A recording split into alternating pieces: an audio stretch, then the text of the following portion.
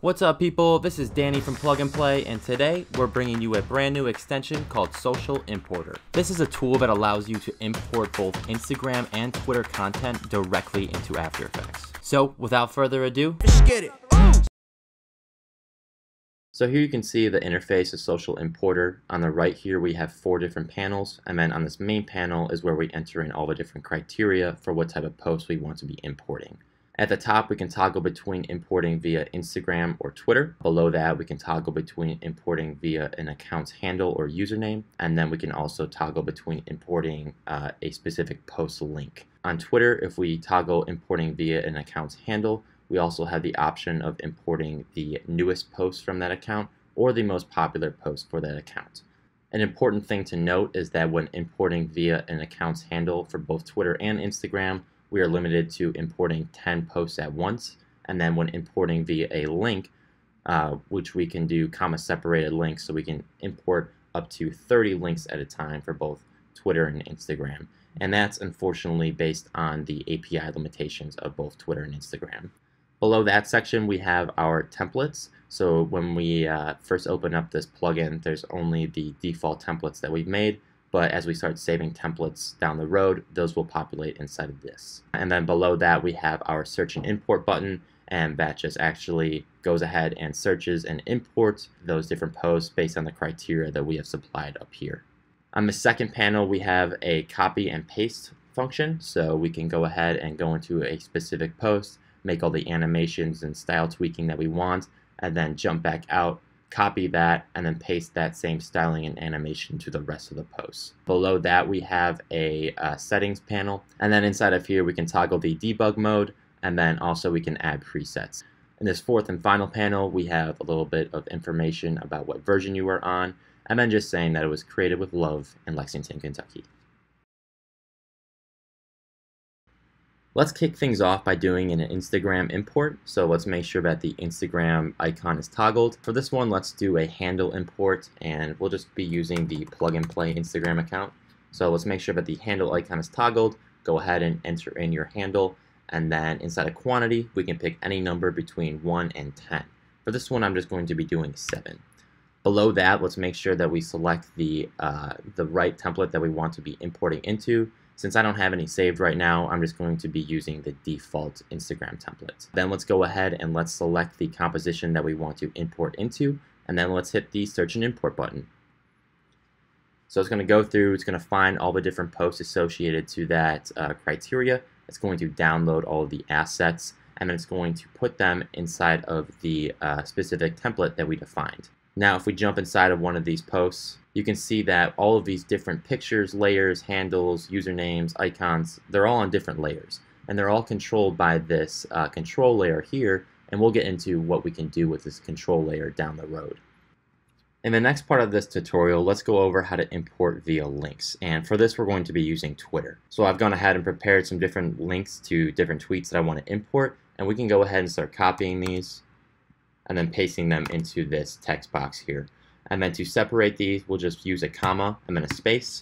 We'll go back to our list, grab some more, come back to our interface here, and to go to the front of this text, just hit the down arrow, and then we can paste this new one into here, end it with a comma and a space, and then we'll just keep going down this list and keep pasting these different links into this text box.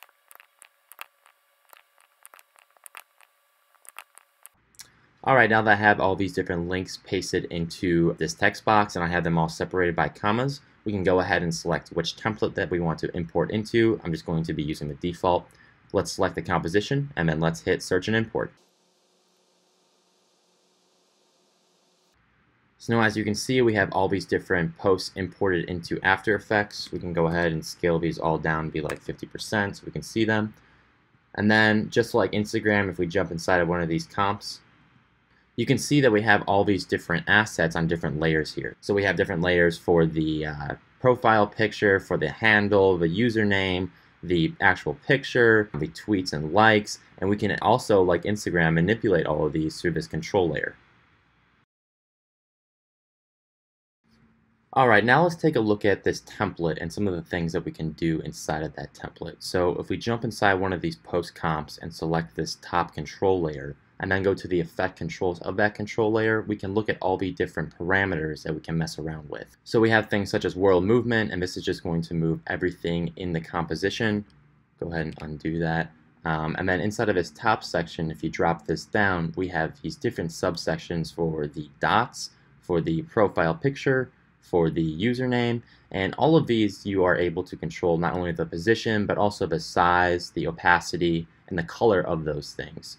Obviously, things like the profile picture, you won't be able to change the color, but you're able to change the roundness of the bounding box, the position, opacity, so on and so forth. Now, these other controls inside of this section are for mostly this top box here. So we can control things such as the top box height.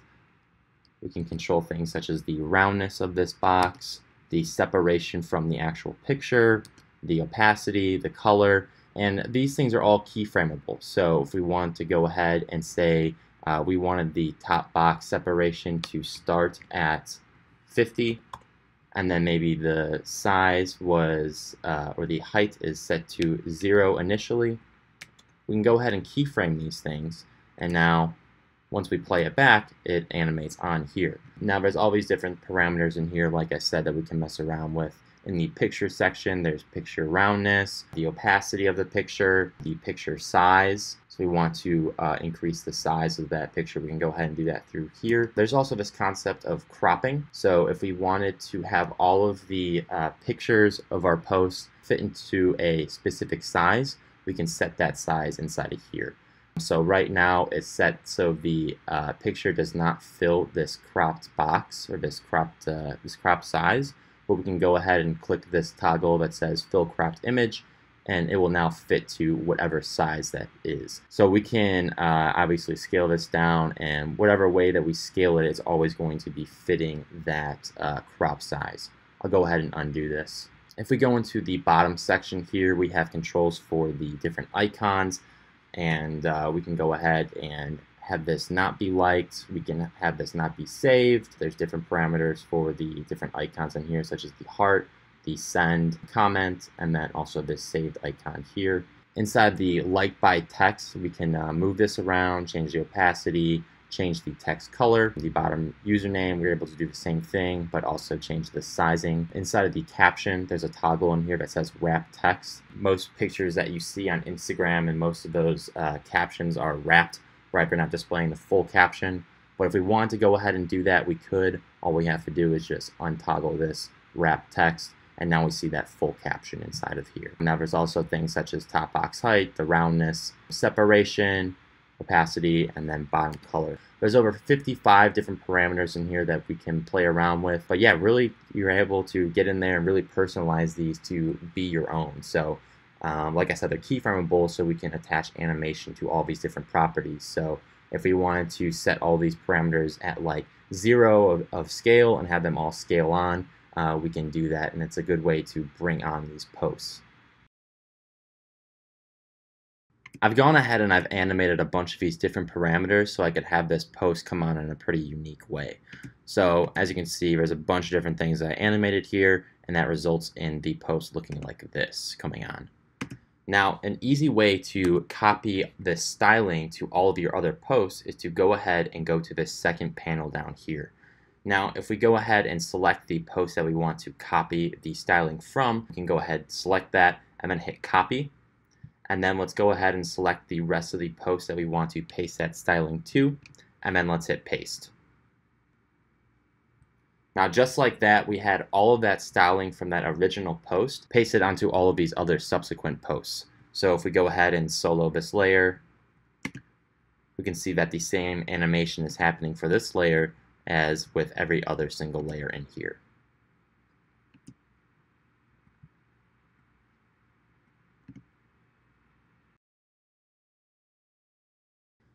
Let's say that I'm satisfied with the styling and animation of this post, and I want to save it as a template for later use. Let's start by saving the current project, and then let's go to File, Save As, and then let's navigate to a file directory of your choosing. So this can be any type of file directory in any location, but I like to set up a standard file location for where I dump all of my templates. So in that case, I'm going to go to desktop and I set up a file location in here called social importer templates. So I'm going to navigate inside of here. I'm going to be saving this as Instagram template 2. Let's hit save. Now let's make sure that we're on the composition that we want to be saving for later use. Let's right click on the composition's name. Let's go to reveal composition and project. And once we have that done, let's go to file, dependencies, and then reduce project. Hit OK. Let's make sure to drag this composition to the root of the project window, and then let's copy the composition's name. Now let's navigate to this settings panel inside of here, and let's hit add preset. I'm going to be calling this Instagram reveal 2. Now I'm going to navigate to that project file that we just saved. So I'm already there, and it's going to be right here, Instagram template 2. Inside of comp name, let's paste in that composition name, and then let's hit save preset. Also make sure that you have the right social media toggled, and in this case it is Instagram, so I will leave that toggled. Now let's hit save preset. Great, we can save this. Let's go back to our original project. I'm going to go ahead and make a new composition, and we'll just call it test for now. We'll go back to the main panel here, and we'll just do a simple Instagram import using the Google handle, and let's just import 1 this time. Let's navigate to that new template that we just set up and select it. Let's select our composition, and then let's hit search and import. So just like that, we have our new post importing following that same styling and animation of that template that we just saved. Social Importer is able to import directly into your own custom templates as well. And by that I mean we can import just straight raw data from both Twitter and Instagram into After Effects. So if you want to set up your own Twitter template, these are the things that you need inside of your composition. I've labeled all the things that you need orange, and you need to have a date text layer, you need to have a number of likes text layer, you need to have a number of retweets text layer, a post pic shape layer, a tweet text layer, a username text layer, a handle text layer, and a pro pic shape layer. In addition to having all of these layers in here, you need to make sure that they are all named the exact same as I have them inside of here. So date needs to be the lowercase d, number of likes needs to have the lowercase n, and then the capital L, and they all need to be named the exact same inside of here. If you want to set up your own custom Instagram template, these are the ingredients that you need for that. So I've labeled them all again in orange. You need to have a raw caption text layer, a post pic shape layer, a like by text layer, a bottom post name text layer, a post name text layer, and a pro pic shape layer. And just like with the custom Twitter templates, you need to make sure that these are all named the exact same as I have them inside of here. So let's go ahead and let's save these as some presets, and then let's just see what they look like when we import raw data instead of After Effects. So we'll go ahead, hit add preset. We'll do custom Insta template. I've already saved this project file into that social importer folder that I was using earlier, and I saved it as custom templates, so I'm just going to select that, hit open. I'm going to go over to my project window, copy this composition name, paste it inside of here, make sure that Instagram is toggled, and I'll hit save presets. Now let's add one more preset. Let's name this custom Twitter template. And we'll go to that same project file again. And this time let's copy this Twitter composition name. And we'll go over to the comp name, paste that inside of there. Let's toggle Twitter this time, untoggle Instagram, hit save presets.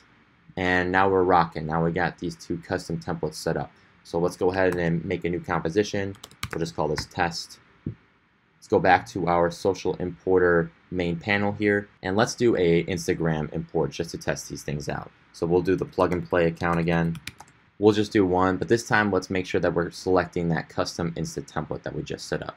Let's select our composition and hit search and import.